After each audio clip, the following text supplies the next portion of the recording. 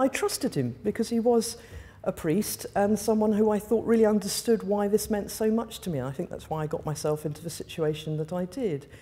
But one night he decided that this was all too frustrating and he wanted more, and so he went further than I was anticipating. And to be honest, it was too late before I realised what was really happening, and I was a bit shocked, which is a slight understatement. I do remember the tears rolling down. That's the one thing out of the whole horrid incident I remember. And then not knowing who to talk to or wanting to talk to about it.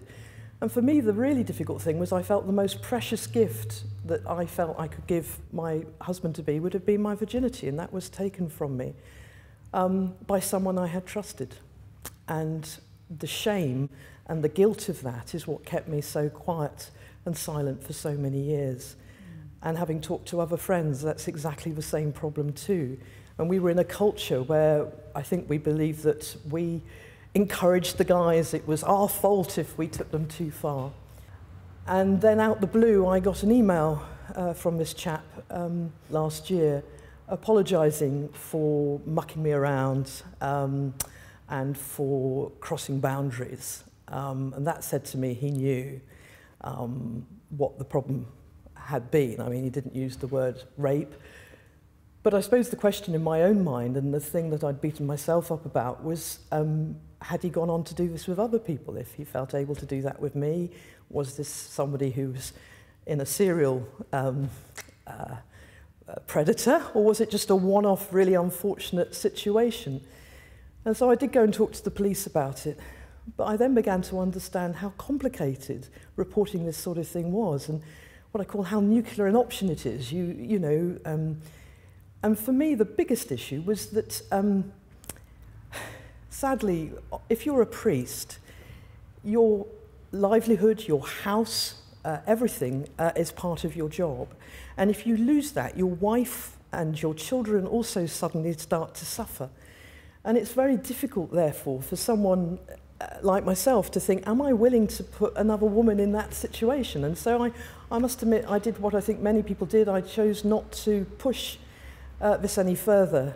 And therefore that left me in this horrid in-between place of feeling guilty for not taking it further, but also feeling ashamed that I'd let this happen. And it wasn't just the police that you raised it with the church as well? I did.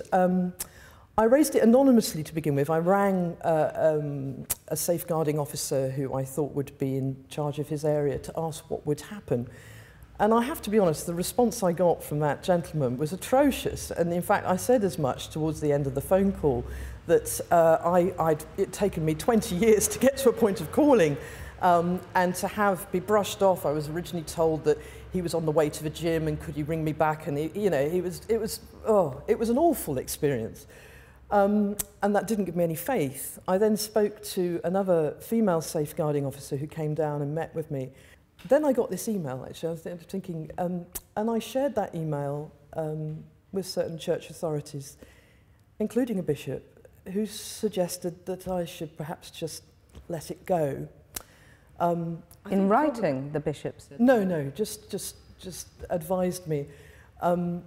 I think because of my work as a campaigner for LGBT rights, the question was, Jane, you'll put yourself in an awful, I mean, this wasn't said, but this is how I took it to mean, you'll put yourself in a very difficult position.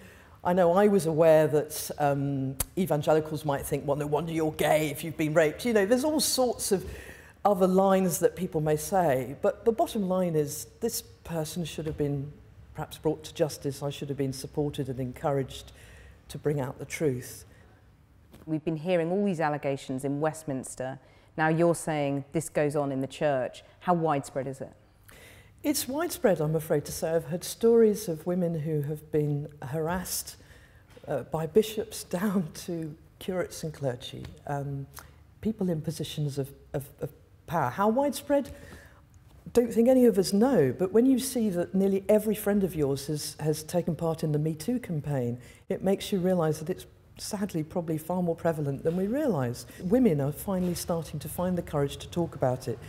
And what I would say to a woman is that, if you've been carrying something for years, find someone you trust, a girlfriend, I don't know, your mother, and just start talking about it, because the weight of carrying the shame that often many people wrongly feel, it crushes you. We have, sadly, I think, various issues in the church that we have to understand. Why have we kept so many secrets? Why has this not been dealt with? One of the troubles that we, the church, have is that we oversee our own safeguarding. We are judge and arbitrator of our own safeguarding policies, and I think that's ridiculous. I think we have to outsource it to a third party who everybody can have confidence in, and that will start, I hope, a new day when we can be really true that there is no compromise. Have you found it difficult to speak out now? Yeah, I'm finding this more difficult than I had realised, but I'm keen to do it. Silence has been what's kept the problem alive, and we have to start speaking out. Jane Ozanne, thank you very much. Thank you. And the Church of England National Safeguarding Team told us in a statement, any allegations of sexual assault are treated with the utmost seriousness. We are absolutely committed to making the church a safer place for all, and will always act on any new information relating to allegations. We will always consider any proposals that could help improve our practices, and all bishops are now committed to undergoing disclosure training. Well, if you've been affected by any of the issues in that report, you can find support at channel4.com/support.